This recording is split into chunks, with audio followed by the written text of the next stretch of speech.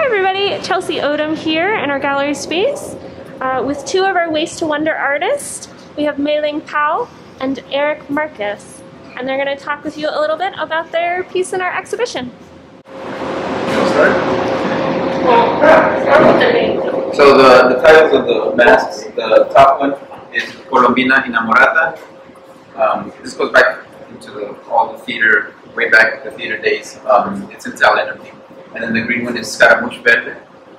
And so we could actually start talking about why we made these. This was it was actually for Continuum, for Trina and Anthony in, 2 years ago? I think so. 2 years ago, when they had it over in City Place, Rosemary Square. So we created it for that show. And the inspiration was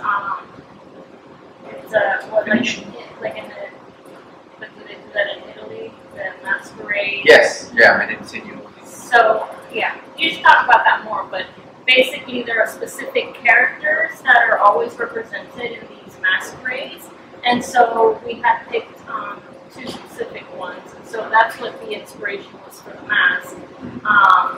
And so that's why they have those specific names. Characters, yeah, that's right. Yeah. It's been a while, I forgot. And so we created it out of cardboard, and they were pretty fun to make. We work a lot with cardboard, and the way that started is because for one of our daughter's birthday, we decided to create a piñata for her because she wanted something specific. And so we made it, and it just turned out that we really enjoyed the medium and working with the paper mache. So since then, we've continued working with that.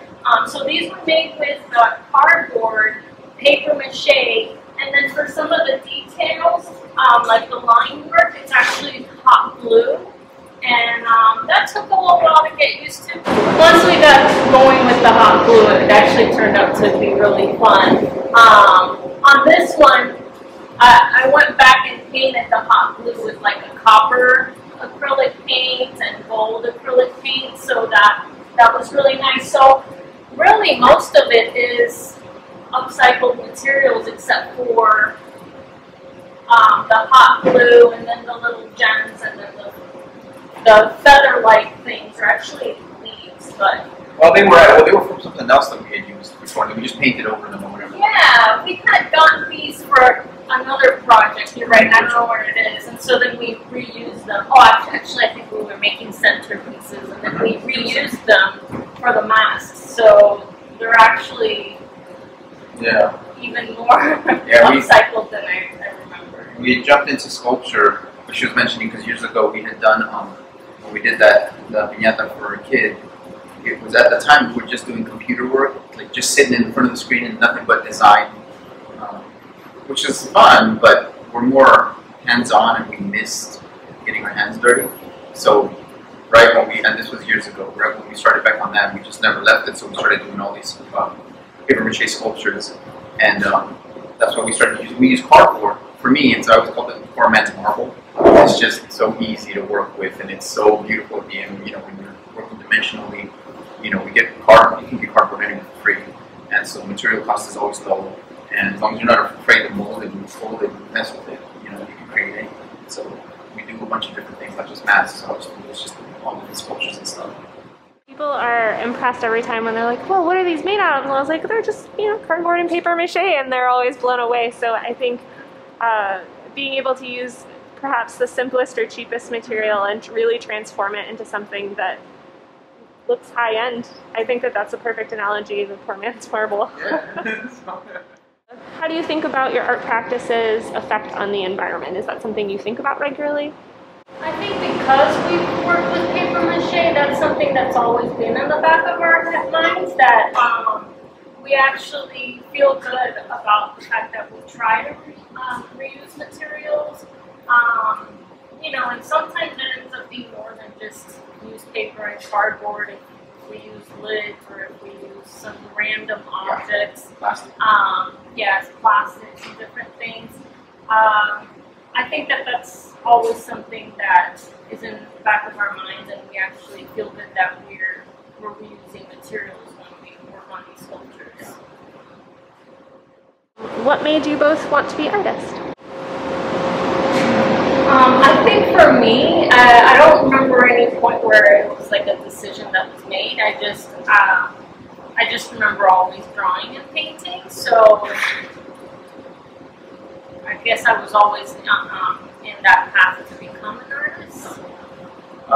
For me, I remember as a kid, I didn't think I was an artist. I just knew who I was. One way I put it to my kids was that I had told them before. This was some talk we were having. I don't remember when, but it was before I was a father, before I'm a husband, before I was a boy. I was an artist. That's just what I always knew myself to be. And then, then people started asking me, "What do you want to be?" Like, what do you mean? What do you want to be? I am an artist. Learning, of course, technique and stuff as you grow, but that's what I am. It's not like I'm going to retire from it. I'm going to die as an artist.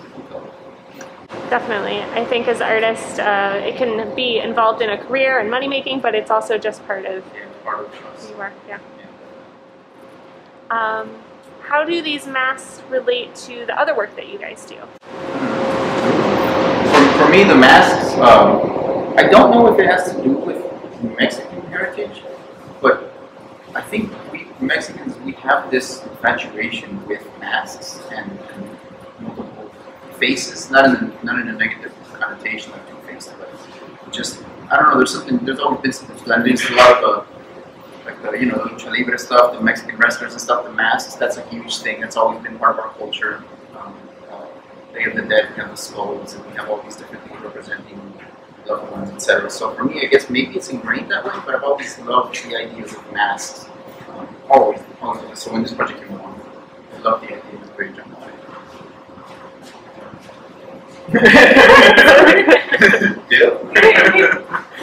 Is there anything else you would like the audience to know? Not really. Well, thank you both so much for coming and being part of this exhibition, and we hope everybody at home comes to see all the artwork in person while it is up until March 11th. Thank you very much. Thank you.